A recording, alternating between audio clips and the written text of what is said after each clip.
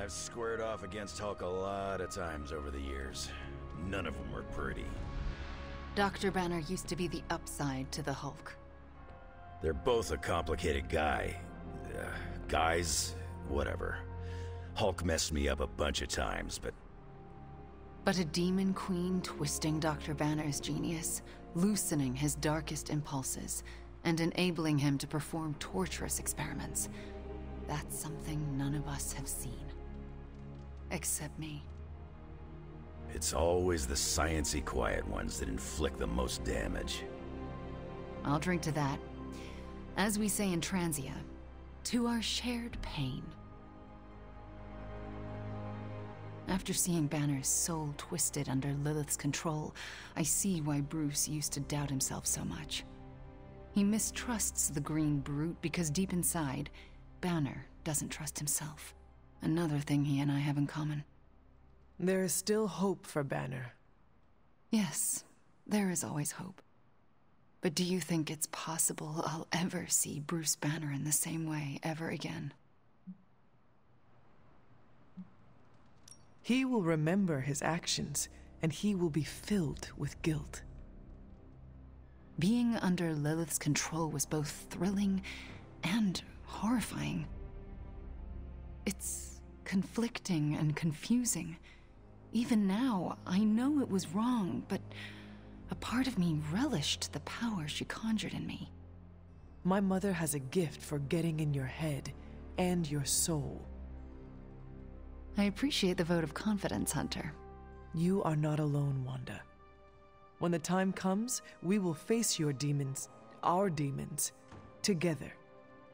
Thank you, Hunter. That gives me some strength.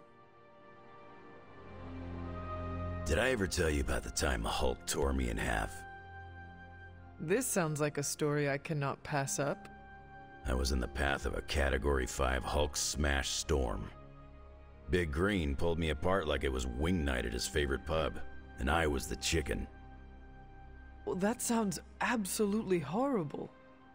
Then Hulk threw my legs 4 miles away from the rest of me. What? Up a snow-covered mountain. Had to claw my way to him. How did you survive? That lovely, forceful bisection put my healing factor to the test. Had to find my legs by their scent. My scent, if you catch my drift. As long as Lilith controls the Hulk, we are at a disadvantage. Yep, and we're sorely lacking in the Hulk killer department. From what I have seen, it is going to be an all-hands situation. We could call ourselves the Hulk Smashers. Obviously, you will take the lead. Because of my natural leadership ability and excellent motivational skills? Yes. What you said. All those things, absolutely. And also, the healing factor. Great. The classic throw Logan at the Hulk plan. Well, no matter what, we are sorely lacking in the Hulk killer department. Anytime someone wants my opinion, it means we're really screwed. Remind me not to brainstorm with you anymore. Makes sense. I'm more of a claws out kind of guy. Anyway, glad you enjoyed our little Hulk survivors group. We'll meet again if we survive him next time.